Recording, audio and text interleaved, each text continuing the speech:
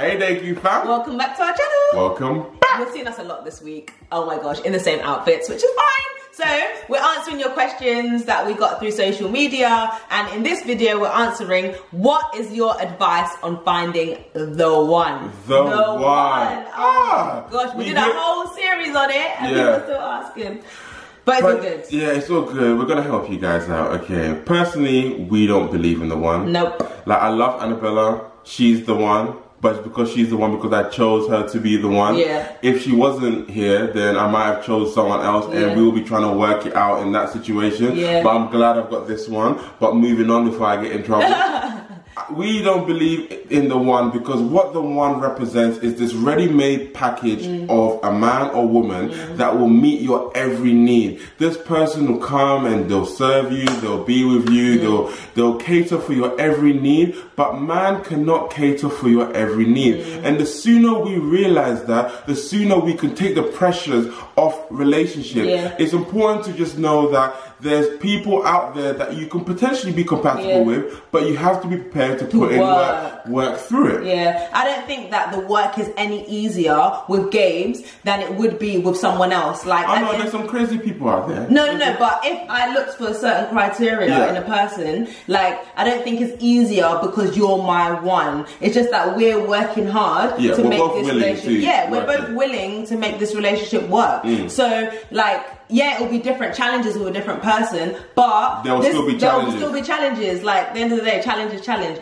But for us, we chosen each other, and now he is my one. Like, there's no get out clause, there's no other option. We're gonna fight to make this work. I feel like that's the thing. Like, people may have excuses when it comes to the one. So like, yes, they use the one to get in the relationship, but they also use the one to get out of the relationship, because they'll be like, oh, this relationship is a bit too hard, you must not be the one. And then they think, oh, the one must be outside. And then it's a recurring cycle. It just keeps going and going. So that's why we're just like, let's get that term out of your mind as a single person, and just believe that, like, I am looking for characteristics in my future spouse, and they may come through different people, but I'm going to choose one, and that person will become my one. And it's important to choose character over charisma, because character is consistent across the person. Like, they're consistently kind, they're consistently caring, they're consistently considerate. These are characteristics that you'll be looking at. What charm looks like is someone who could exude this kind of, you know, this, like, I don't know, like, it's kind of like someone that's trying to lure you in by just being extra nice. They're not being genuine, and then they just kind of lure you in, and then they reveal the mask, and then you realize that they're just a snake. You just have to ask yourself, is this person being their true self? And that's what you're trying to do when you're qualifying them to be your So the way that you do that is to actually look at how they treat everyone. So, and also the people who actually don't owe them anything. Like, that is really important. And I also thought about, like, when Michelle was going out with Barack Obama, her brothers told her to go and look at how he plays sports, because someone's true self really comes out when they're playing sports, and they're literally, like, you know, competing against each other. There's someone who swears, there's someone who is too over aggressive and stuff like that. Like, it's important to see people in different walks of life, just so that you know whether they're consistent in their character.